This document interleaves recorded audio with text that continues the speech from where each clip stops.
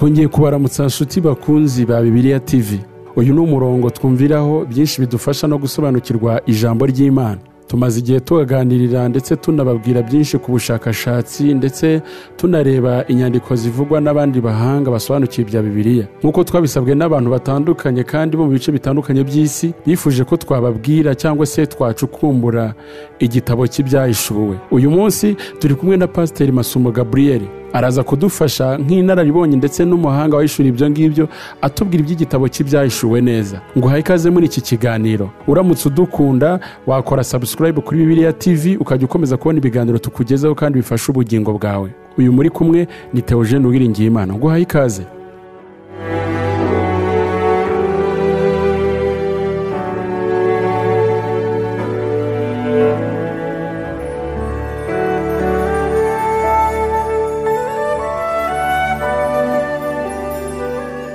Reka dusome ijambo ry'Imana muri cya gitabo cy'ibyahishuriwe Yohana, duhereye ku gice cya mbere umurongo wa mbere n'ubundi tugeze ku murongo wa gatatu, dusimbuke tujye ku murongo wa 9. Ibyahishuriwe Yohana igice cya mbere umurongo n'uwa mbere. Ibyahishuwe na Yesu Kristo, iby'Imana yamuhereye kugira ngo yereke imbata ze ibikwiriye kuzabaho vuba, agatuma marayika we nawe akabimenyesha imbata ye Yohana, uhamya ibyo yabonye byose ari ijambo ry'Imana no guhamya kwa Yesu Kristo. Ahirwa usoma amagambo y'ubu buhanuzi, ahirwa n'abayumva bakitondera ibyanditswe muri bwo, kuko igihe kiri bugufi. Njyewe Yohana mwene so musange y'amakuba n'ubwami no kwihangana biri muri Yesu, nari ku kirwa cy'Ipatimo bambora ijambo ry'Imana no guhamya kwa Yesu. Ku munsi w'umwami wacu narindi mu mwuka. Inyuma yanje numva ijwi rirenga nk'iry'impanda rivuga riti, icyo ubona ucyandike mu gitabo, cyoherereza amatorero 7 ari muri Efeso ni Simuruna ni Perugamo na Tuwatira na Saride na Filadelfiya na Laodikiya. Nuko mpindukizwa no kureba ijwi ryavuganaga nanje, mpindukiye mbona ibitereko by'amatabaza 7 by'izahabu, kandi hagati y'ibyo bitereko by'amatabaza mbona usa n'umwana w'umuntu wambaye igishura, kandi yambaye umushumi mu gituza. Umutwe we n'umusatsi we byeraga nk'ubwoya bw'intama bwera cyangwa nka sheregi, n'amaso ye yasaga n'ibirimi by'umuriro, ibirenge bye bisa n'umuringa w'umuteke watunganyijwe n'umuriro wo mu ruganda. N'ijwi rye ryari rimeze nk'iry'amazi menshi asuma. Mu kuboko kwe kw'iburyo yari afashe inyenyeri 7, mu kanwa ke havamo inkota ityaye ifite ubugi impande zombi. Mu maso he hari hameze nk'izuba iyo rityaye. Mubonye ntyo mwikubita imbere nk'upfuye, anshiraho ukuboko kw'iburyo, arambwira ati, witinya, ndi uwa mbere kandi ndi uw'imperuka kandi ndi uhoraho. Icyakora nari narapfuye, ariko none dore mporaho iteka ryose, kandi mfite imfunguzo z'urupfu n'iz'ikuzimu. Nuko wandika ibyo ubonye n'ibiriho n'ibiri bukurikireho hanyuma. N'ubwiru bw'inyenyeri 7 izo mbonanye mu kuboko kwanje kw'iburyo n'iby'ibitereko by'amatabaza 7 by'izahabu. Dore izo nyenyeri 7 nizo bamarayika bayo matorero 7, naho ibitereko by'amatabaza 7 n'ibyo matorero 7. Imana itugirire neza, idufashe kubw'uyu mwanya wa kino gitondo tuganira aya magambo, twiyegereza bene data bari kutwumva. Icyo tuganira n'ubundi turaganira gutegurira ejo hacu hazaza, kuko hirya y'ubu buzima dufite ubundi buzima. Hirya y'iyi mibiri dufite indi mibiri tuzambikwa. Hirya y'iyi si hariho iyindi si turi kujyamo. Ubundi kandi kutaba umukristo ni ukwiyanga. Imana igufashe, Imana ikugirire neza kumva aya magambo dusomye mu gitabo cy'ibyahishuriwe Yohana. Iki gitabo cyitwa ngo ni ibyahishuwe. Ni ibyahishuwe byari byarahishwe. ibyahishuwe byari byarahishwe, nyuma yabwo biza guhishuka.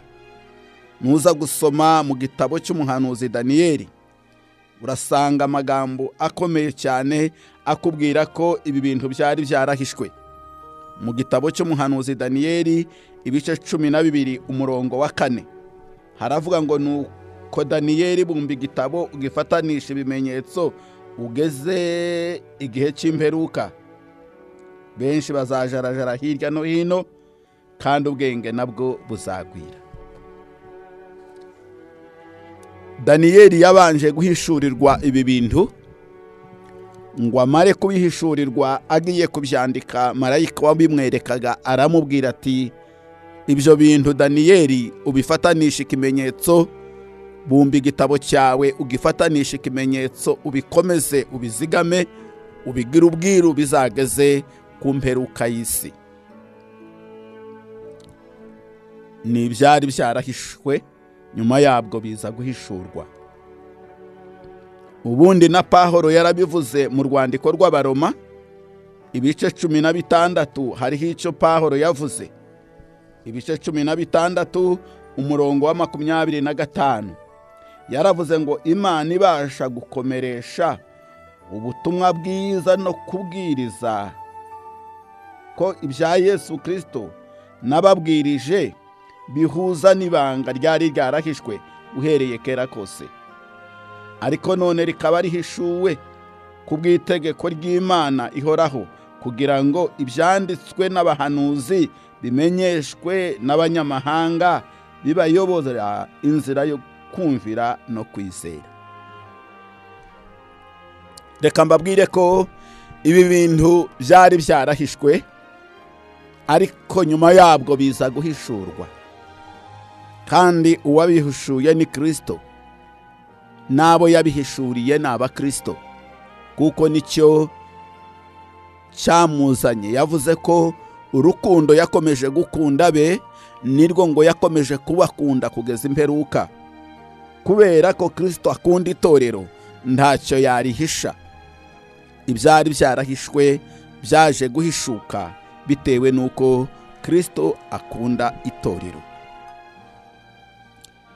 Iki gitabo cy'ibyahishuriwe Yohana ni igitabo cyiza kandi gikwiriye gusomwa n'umukristo wese, kuko iyo usoma mu gitabo cy'itangiriro, igitabo cy'itangiriro kitubwira itangiriro ry'isi, kikatubwira itangiriro ry'ibintu n'abantu, kikatubwira itangiriro ry'icyaha.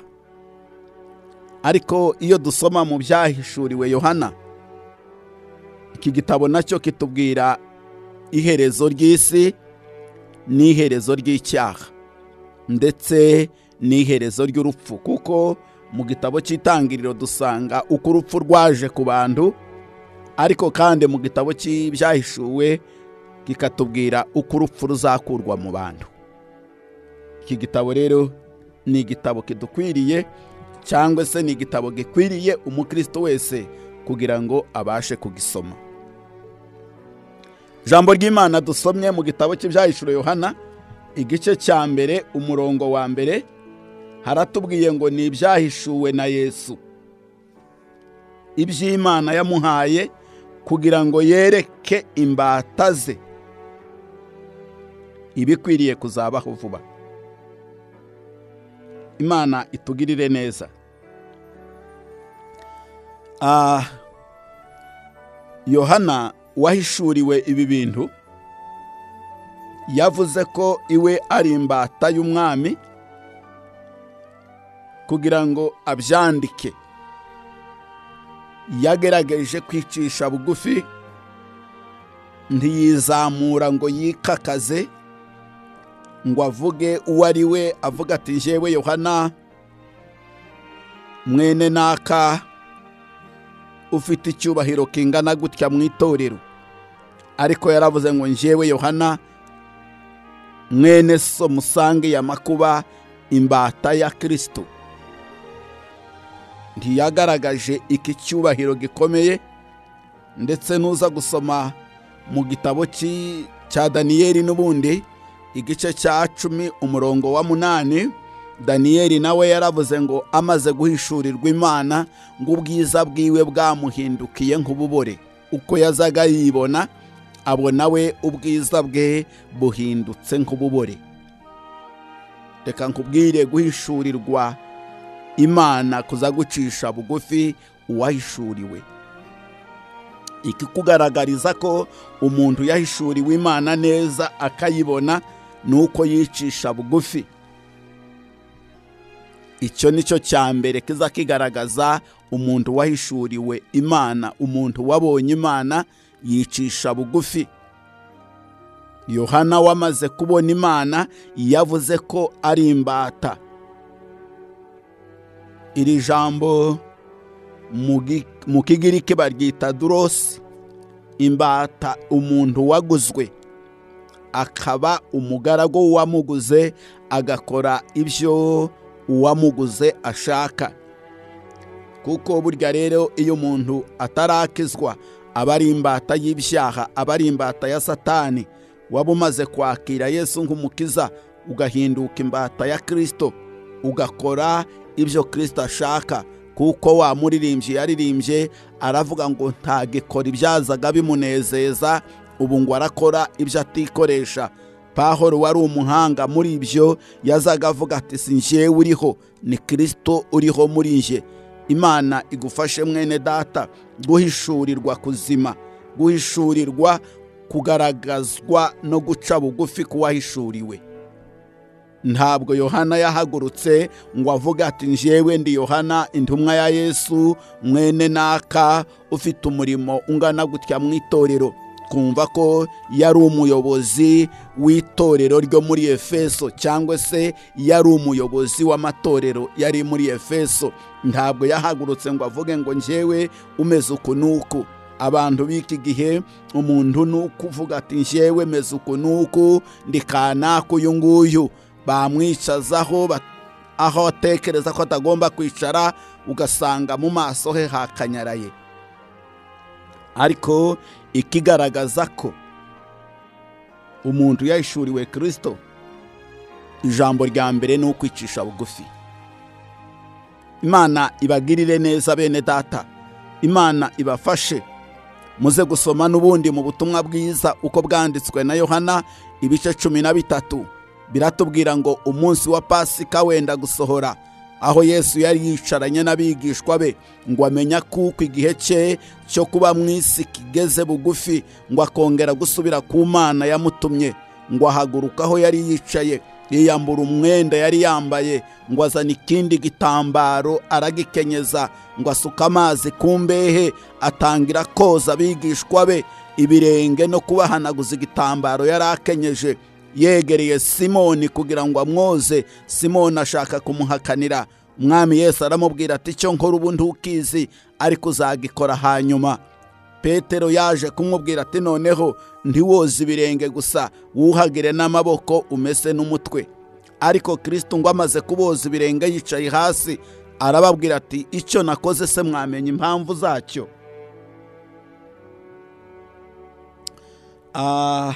Ati ntimwamenye impamvu zacyo. Atariko rero muzamunita umwigisha wanyu n'umutware wanyu. Ati uko niko nitwa kandi niko ndi umwigisha wanyu, ndi umutware wanyu.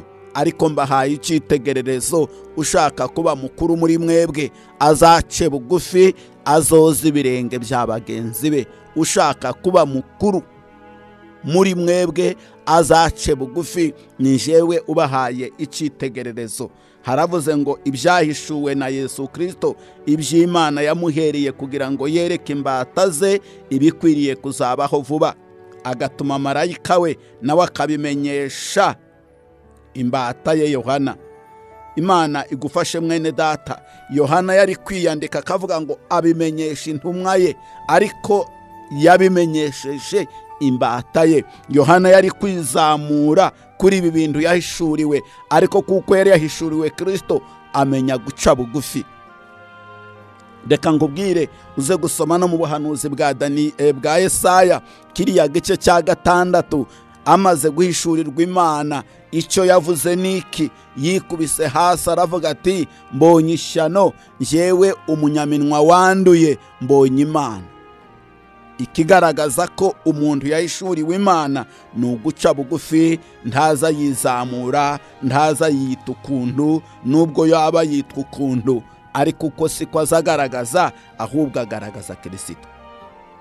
Imana ibagirire neza, Imana ibafashe, Imana iduhe umugisha. Kandi biratubwiye ngo ni ibyahishuwe na Yesu, iby'Imana yamuhaye. Reka mbabwire ko ibi bintu Kristo yabihawe n'Imana se, nawe ngo amare kubihabwa abona ko atabyicarana, abihereza marayika. Marayika nawe abizanira Yohana, Yohana nawe ntiyabyicarana, abibwira abantu. Imana igufashe kuko nibyo bidukwiriye. Arongera aravuga ngo hahirwa usoma amagambo y'ubuhanuzi, hahirwa usoma iri jambo, gusoma ibyanditswe byera. Abantu benshi ntibabigirira umwanya, ntibabigirira uburyo, ntibaza basoma ijambo ry'Imana, ariko kurisoma ni kwiza kandi kuradukwiriye. Gusoma ni kwiza, biravuze ngo urahiriwe nusoma, kandi nawe urahiriwe niwumva, ariko kandi cyane cyane ababyitondera. Si ugusoma gusa ubundi kandi si ukubyumva, ariko icyangombwa ni ukubyitondera, ni ukubishyira mu bikorwa. Umuntu ashobora gusoma ntiyumve, umuntu ashobora gusoma ariko ntakore ibyo yasomye, umuntu ashobora kumva ibyo bamubwiye ariko ntabishyire mu bikorwa. Ariko Bibiliya iravuze ngo hahirwa usoma. Reka nkubwire wowe uzi usoma urahiriwe. Ubundi kandi haravuze ngo hahirwa n'abumva. Nubwo nawe utazi gusoma ariko kumva basoma urakura byumva, ariko wowe usoma nawe wumva, uhiriwe n'uwuhe? Uhiriwe n'ubyitondera, uhiriwe n'ubishyira mu bikorwa. Imana idufashe bene data, nitwagera mu ijuru ntibazatubaza ko twasomye cyangwa se ngo batubaze ko twabyumvise, ahubwo bazatubaza ko twabikoze. Wewe ubisoma nawe ubyumva murahiriwe, ariko cyane cyane amahirwe ari mu gihe muzabishyira mu bikorwa. Ariko nubisoma ukabyumva ntubyitondere, ntacyo bizakumarira, ubwo ni ubusa. Imana itugirire neza bene data, icyo nicyo Imana idushakaho. Ni ibyahishuwe, byari byarahishwe, ni ibyahishuwe na Yesu. Igitabo kiduhishurira imperuka y'ibyo tureba, kiduhishurira imperuka y'isi, kiduhishurira imperuka y'icyaha, kiduhishurira imperuka ya Satani, kiduhishurira imperuka y'urupfu, kikatubwira ubugingo bw'iteka ryose, kuko tuzongera tukambikwa imibiri yo kudapfa, tukaba mu ijuru ry'iteka ryose. Imana ikugirire neza. Nuza gusoma ku gice cyacyo cya 21, Imana igufashe, cyangwa se 22, 21 umurongo wa 22 haratubwira ngo Yohana ageze mu ijuru yaravuze ngo icyakora nta rusengero nabonye muri icyo gihugu. Yaravuze ngo icyakora sinabonyeyo urusengero muri rwo, kuko umwami Imana ishobora byose n'umwana w'intama ari bo rusengero rwarwo. Kandi urwo rurembo ntirugomba kuvirwa n'izuba cyangwa se n'ukwezi, kuko ubwiza bw'Imana ari rwo buruvira, kandi umwana w'intama ari we tabaza ryarwo. Nta rusengero yabonyeyo. Niki cyatumye Yohana atabonayo urusengero? Reka nkubwire, nitwagera mu ijuru ntabwo tuzongera kwigishanya, ariko hano mu isi turigishanya ngo tumenye Imana. Nitwamara kugera mu ijuru ntawe uzaguhagarara imbere ngo akwigishe ngo umenye Imana kandi uri kumwe nayo. Ikindi kandi Yohana yabonyeyo, biratubwira ngo ntiyigeze abona y'izuba n'ukwezi. Reka nkubwire ko izuba n'ukwezi byashiriweho kugira ngo tumenye ibihe n'iminsi, ariko mu ijuru nta minsi ibayo, nta kalendariye kabayo, kuko ntaho tuzaba turi ko tujya. Imana igufashe na Pawulo yigeze kubivuga, aravuga ngo guhanura kuzagira iherezo n'ubwenge nabwo buzakurwaho. Reka mbwire abahanuzi, nitwagera mu ijuru ntawe uzabwira abandi ngo nimuceceke mwumve uko Uwiteka avuze, ntabwo uzongera kuvuga ku ndimi. Ibi ni ibikoresho by'akazi, ariko nitwagera mu ijuru akazi kazaba karangiye. Icyo tuzakora niki? Tuzaririmba dushima Imana. Imana ikugirire neza bene data, Imana ibafashe. Ni ibyahishuwe kugira ngo tubimenye, tumenye aho turi kuva, tumenye n'aho turi kujya. Dufite aho tuva tukagera n'aho tujya, ko turava mu isi tukajya mu gihugu cyo mu ijuru. Kandi iki gitabo cy'ibyahishuwe kitubwira ijuru, kikatubwira n'abazaribamwo, kikatubwira n'iherezo ry'iyi si n'abazaba bayituyeho batarakijijwe. Yohana akomeje kutubwira, aratubwiye ngo njyewe Yohana mwene so musange y'amakuba, nari ku kirwa cyitwa Patimo bampora guhamya Yesu n'ijambo rye. Nta kindi cyari cyaratumye Yohana ajyanwa ku karwa ka Patimo, yajyanyweyo bamuhora guhamya Yesu, bamuhora kuvuga ubutumwa. Petero yaratwandikiye aratubwira ngo ntihakagire uwo muri twebwe uzapfa bamuziza kwiba no kwica, ahubwo ngo nibakuziza gukiranuka ntugakorwe n'isoni. Nta kindi cyari cyarajyanye Yohana ku karwa, nta kindi cyari kimubohesheje. Yaraboshwe yuko yahamije Kristo, yaboshwe azira guhamya Yesu, yaboshwe azira kwamamaza ubutumwa bwa Kristo. Icyo nicyo yazize. Iyo niyo mpamvu ikwiriye gutuma umukristo wese abohwa cyangwa se azira. Ugomba kuzira gukiranuka ntugakorwe n'isoni. Ariko nupfa bakuziza kwiba, bakakuziza kwica, uwo ntazaba ari umukristo. Ariko umukristo agomba kuzira iki?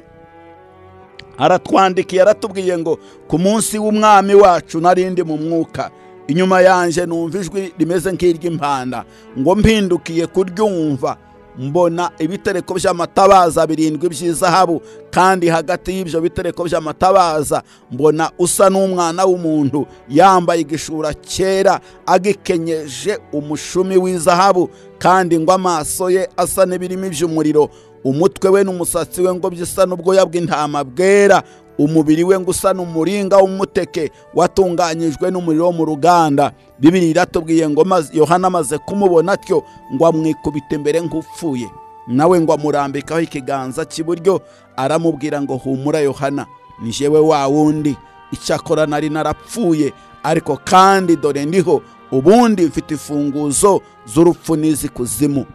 Aramubwira ngo andika ibyo ubonye, andika n'ibiriho, andika n'ibizaza. Aratubwiye ngo ku munsi w'umwami, uyu munsi ni uwuhe?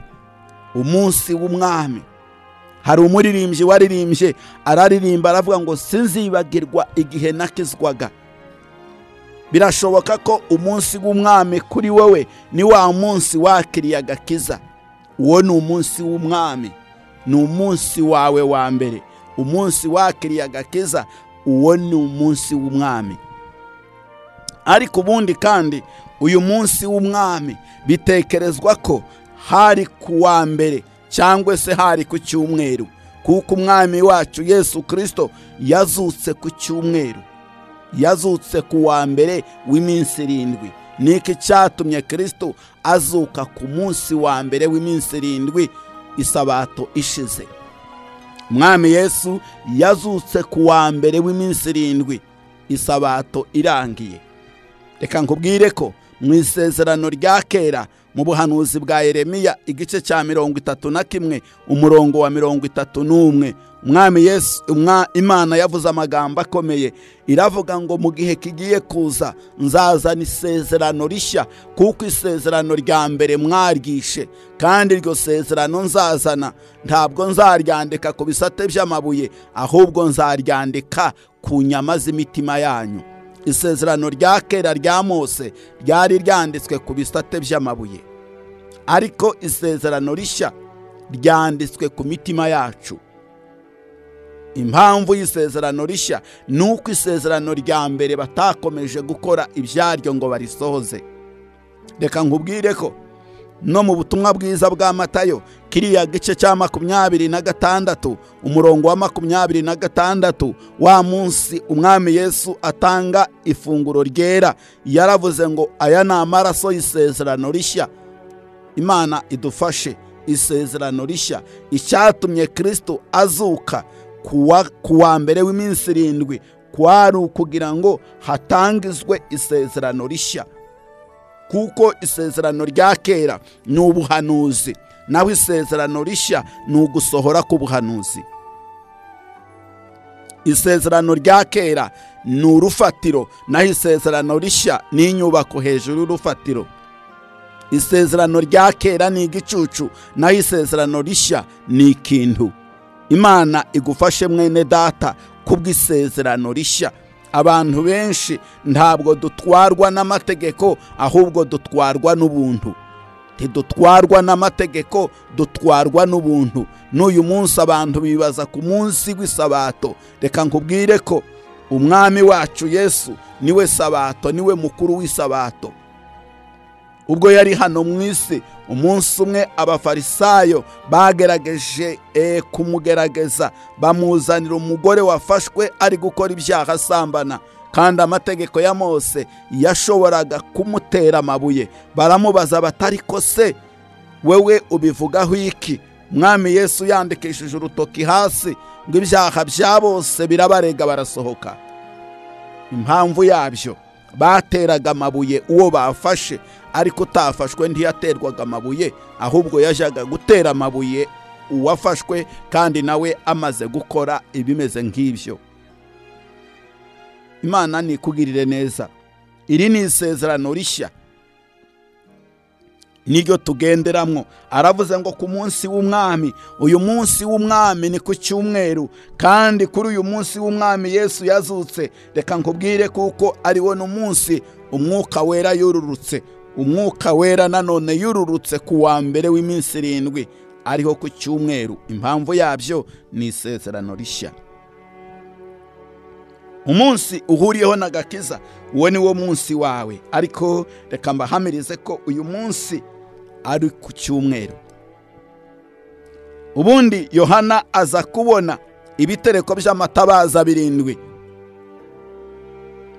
abona n'ubihagazemwo. Uwo ni Kristo nyiritorero, n'uyu munsi arihagazemwo.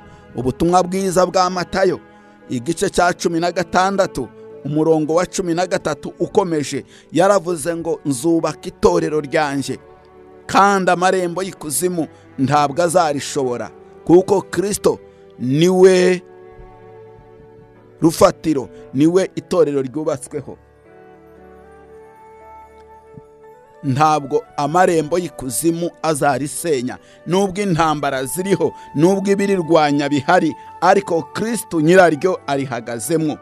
Imana igufashe mwene data, n'uyu munsi humura, Kristo arihagazemwo. Yohana amubonye gutya aramuyoberwa, abona ngo amaso yasa n'ibirimi by'umuriro, abona ngo n'umusatsi we usa n'ubwoya bw'intama bwera.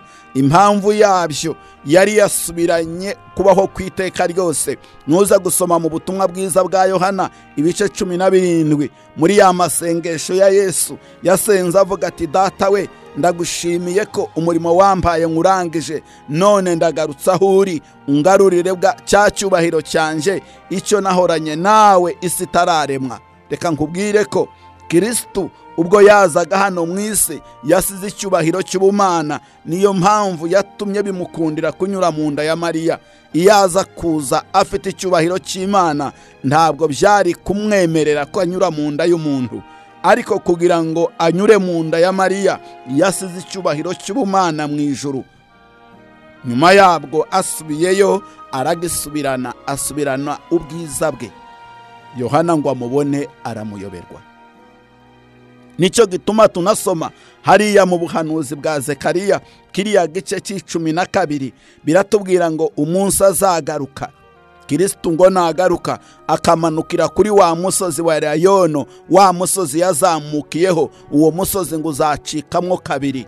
Impamvu zabyo kizatuma uwo musozi ucika nuko Kristo azaba agarukanye icyubahiro cy'ubumana, yewe n'imisozi igomba guca bugufi kuko nyirayo azaba yagarutse.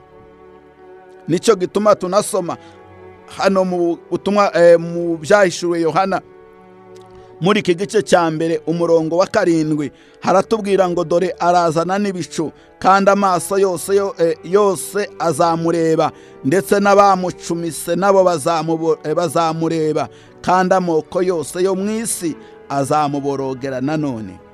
Dore arazana n'ibicu kandi amaso yose yo mu isi azamureba. Uyu murongo uzagaragazwa umunsi Kristo azaba agarutse hano mu isi aje kwima ingoma y'imyaka 1000. Amoko yose yo mu isi azamureba, ndetse n'abamucumise nabo bazamureba. Ubu ni ubwoko bw'Isirayeli, bariya bamuteye amacumu, bariya bamubambye. Biravuga ngo uwo munsi bazitegereza uwo bishe. Uze gusoma mu buhanuzi bwa Zekariya n'ubundi kiya gice cya 12 cyangwa se 14 urasanga bivuga ngo bazamwitegereza, bazabona za nkovu. Umuryango wa Reubeni uzaboroga ukwawo, uwa Simiyoni ukwawo, uwa Lewi ukwawo, kugeza ku wa Benyamini. Ariko kuko Kristo ngo azaba ari umunyembabazi, uwo munsi ngo azabafukurira iriba ryo kuboza ibyaha. Azababarira, bazitegereza uwo bacumise, bazamenya kuko ari we. Uyu munsi wa none Kristo nyiritorero arihagazemo. Komera mwene data, wewe ntukaza ureba abandi, ahubwo uza wireba kuko itorero ni wewe. Ubundi kandi yamubonye amaso ye asa n'ibirimi by'umuriro, ngo abona n'imyuka 7. Uku ni ukumenya kwa Kristo. Nta kintu azahishwa, nta kintu Kristo azahishwa, ntagira inyuma, ibintu byose ni imbere, ntaho wakwihisha. Imana igufashe, Imana ikugirire neza. Yohana aza kumva ijwi rimubwira ngo nuko rero wandike ibyo ubonye, wandike n'ibiriho, wandike n'ibizakurikiraho hanyuma y'ibyo. Ibyo yabonye ni bihe? Ibyo yabonye ni Kristo. Yaramubwiye ati unandike uko wambonye. Aho ni mu gice cya mbere. Ibyo yarabonye ni Kristo wari umwihishuriye. Bari baratandukanye nawe mu mwaka wa 30, kandi ubwo Yohana yari kugwa cya Patimo bitekezwa kuko hari muri 95 inyuma yo kuvuka kwa Kristo. Hari haciye iminsi. Kristo aramubwira ngo andika kuko mbonye, wandike n'ibiriho. Reka nkubwire kuko ibiriho uyu munsi wa none ni itorero rihari. Niba ushaka kumenya ibiriho ubisome mu gice cya 2 n'icya 3. Ibyo nibyo biriho, kandi muri ibyo biriho ni itorero rya Kristo ririho. Aho niho dukorera bene data. Imana ibafashe, Imana ibahe kumenya aya magambo. Yaramubwiye ngo andika ibyo ubonye. Ninde yabonye? Ni Kristo nyiritorero, n'uyu munsi arihagazemo. Uramenye, ntukaze uvuga ngo niwe nyiritorero. Kristo niwe nyiritorero, niwe waripfiriye. Ubwo hari i Korinto habonekaga amakimbirane cyangwa se amacakubiri mu itorero. Bamwe bavuga bati twebwe turi aba Pawulo, abandi bakavuga bati turi aba Apolo, abandi bakavuga bati twebwe turi aba Kefa, abasigaye bati naho twebweho turi aba Kristo. Ariko Pawulo kugira ngo akemure icyo kibazo yarababwiye ati bene data, muramenye njyewe Pawulo ntawe napfiriye muri mwe. Ati cyakora nageze iwanyu nk'umuhinzi, ati nsanga ari umurima, ndahinga nteramwe imbuto. Ati bukeye Apolo nawe ahageze abagarira za mbuto. Ati bukeye Kefa nawe ahageze arazivomerera. Atari kuwazikujije, uwo niwe ukwiriye guhabwa icyubahiro. Uwo niwe nyiri murima, Kristo niwe nyiri torero. Ati kuko twese turi abakozi, turi abagaragu, buri wese azahabwa icyo yakoreye. Twebwe turi abagaragu, basigiwe abagaragu, buri muntu wese azahabwa icyo yakoze. Imana igufashe, Imana iguhe kumenya uko turi, kuko bivuga ngo turi ingingo z'umubiri wa Kristo, kandi buri rugingo rwose rugira umurimo rwagenewe. Urugingo rwose rugira umurimo rwagenewe. Umukristo wese, umukozi wese afite impano ye, afite umurimo we yagenewe, kandi buri wese azahabwa ingororano zihwanye n'icyo yari ari cyo. Kuko muri izo ngingo z'umuntu harimo amaso. Umurimo w'amaso nta kindi ushinzwe ku mubiri w'umuntu, ni ukureba. Amaso ashinzwe kureba, amatwi ashinzwe kumva. Amatwi ntaza areba, amatwi ntaza abona, amatwi aza yumva. Akanwa gashinzwe kuvuga, amazuru agahumurirwa, amaboko agakora, amaguru akagenda. Buri rugingo rwose rufite umurimo rwagenewe. Bishatse kuvuga ko buri umukristo wese mu itorero afite icyo yagizwe cyo, kandi icyo wagizwe cyo nicyo uzabazwa. Ntabwo uzabazwa ikitakureba. Niba uri amaso, ntibazakubaza ko wumvise, bazakubaza ko warebye. Kandi niba uri amatwi, bazakubaza ko wumvise. Niba uri amaguru, bazakubaza ko wagiye. Kandi niba uri amaboko, bazakubaza ko wakoze. Amaboko ntazabazwa ko yagiye, ariko azabazwa ko yakoze. Turi abakozi ba Kristo, ariko Kristo nyiri itorero, uwo niwe uri kuza, kandi niwe urikomeje, niwe urifite mu kuboko. Yaravuze ngo intama zanjye zifite mu kuboko data wazimpaye aruta bose, nta wabasha kuzivuvunura mu kuboko kwanjye. Uwo ni Kristo nyiri itorero, arifite mu kuboko. Ise wari muhaye araruta byose, nta wabasha kurikura mu maboko ya Kristo. Nubwo intambara ziriho, Kristo yarineshereje igorigota. Satani niho yaramutegeye atekereza kuko yahagera akahanesherezwa, ariko ahageze Kristo arahaneshereza, Satani aba aratsinzwe. Imana igufashe. Niki cyatumye Kristo abambwa ku musaraba? Impamvu zabyo niho icyaha cyatangiriye. Ni nacyo cyatumye abyarwa na Mariya, abyarwa n'umugore, kuko umugore niwe wateye ikibazo. Kristo ngo aze gukemura ikibazo, atangirira ikibazo cyabaye, atangirira mu nda y'umugore. Hanyuma yabwo cya giti yasoromye kikazana umuvumo, Kristo aba ari cyo abambwaho, adukuraho umuvumo. Twakuweho icyaha, nta cyaha tugifite muri Kristo Yesu. Niho yavuze ngo abari muri Kristo nta teka bazacirwaho, kuko itegeko ry'umwuka wo muri Kristo ryatubatuye mu mategeko y'ibyaha n'urupfu. Ubu ni ukuvuga ngo muri Kristo turidegembya, muri Kristo turashima, muri Kristo twahawe ijuru, muri Kristo dufite ubugingo buhoraho. Nicyo cyatumye ahumuriza Yohana, aramubwira ati humura Yohana, ntutinye, mfite imfunguzo z'urupfu n'iz'ikuzimu. Ni njyewe ukontorora hose. Niba upfuye nzagukingurira, kandi niba uriho, ibyo byose Kristo arabifite. Izi funguzo yazambuye Satani. Satani yari yarazibitseho. Reka mbabwire, izi funguzo Kristo yambuye Satani. Butumye nibuka ko Satani yaguye mbere umuntu atararemwa, ngo amare kugwa Imana iramuca. Nyuma yabwo Imana iza kurema umuntu, ngo imare kurema umuntu abicegera cy'Imana mu cyimbo cyaho Satani yarari. Satani aterwa n'ishyari, aravuga ati nakora iki kugira ngo ngushe umuntu abura ijuru nk'uko naribuze? Nibwo yaje ahendahenda Eva na Adamu ngo amare kubashuka basoromye ya mbuto. Bibiliya iratubwira ngo bisanga bambaye ubusa, babahindutse abanyabyaha. Izo nizo funguzo Satani yibitseho, ijuru arikingisha icyaha cya Adamu. Ngo amare kurikinga, Kristo nawe aritanga, aza gukuraho icyo cyaha, niko kwambura Satani ifunguzo. Reka mbabwire ko ifunguzo Kristo yambuye Satani n'icyaha yari yarakingishije ijuru, Kristo arongera kandi agikuraho, aduhuza n'Imana. Satani rero biro yiwe Kristo aba arayisenye. Ubu nicyo gituma bitubwira ngo Satani arazerera. Impamvu zituma azerera nuko atagifite biro. Iyo umuntu afite biro rero ari mu kazi, umusangana ifunguzo. wamara kumusanga n'ifunguzo, bukeye bamwirukanye mu kazi bakamwambura n'ifunguzo. Iyo bamaze kumwambura ifunguzo ahinduka inzerezi kuko nta kazi afite.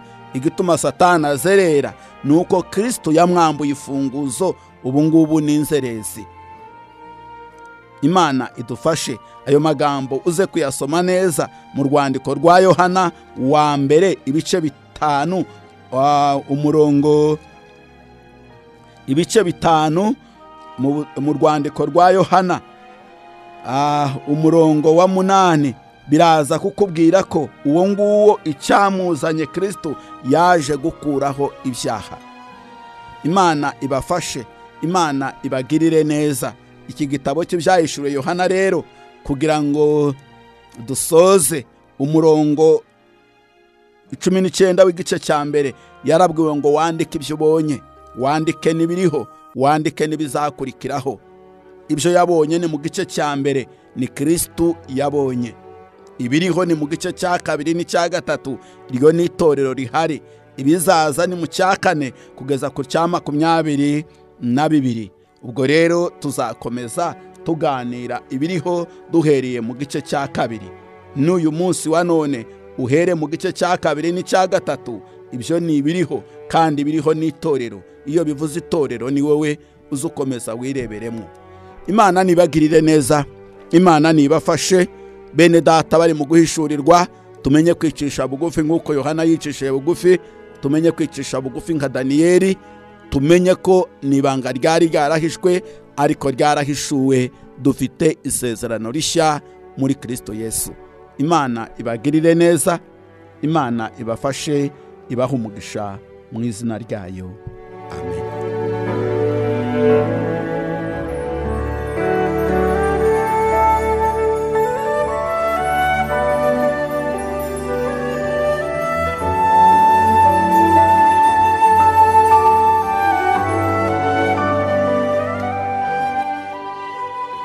Ndagushimiye kubw'iki kiganiro umaze kumva no gukurikira kuri Bibiliya TV. Hari byinshi wigiyemo, hari n'ibyo usobanukiye kuri iki gitabo. Nkwifurije gukomeza kugirana umubano wawe n'Imana ndetse n'umushyikirano wawe n'Imana. Iki gitabo ni ibyahishuriwe Yohana. Mbese twese tugifiteho uruhare nk'itorero nk'uko Pastor Masomo Gabriel yabitubwiye. Icyo ukwiriye gukora ni ugukomeza kwegera umwami wawe kugira ngo utazatungurwa, kuko Yesu yaravuze ngo dore ndaza vuba. Ndagushimiye. Uramutse ukunze ibyo biganiro tukugezaho, wakora subscribe kuri Bibiliya TV ukajya ukomeza kubona n'ibindi biganiro bitandukanye tubagezaho. Amahoro y'Imana agumane namwe. Shalom.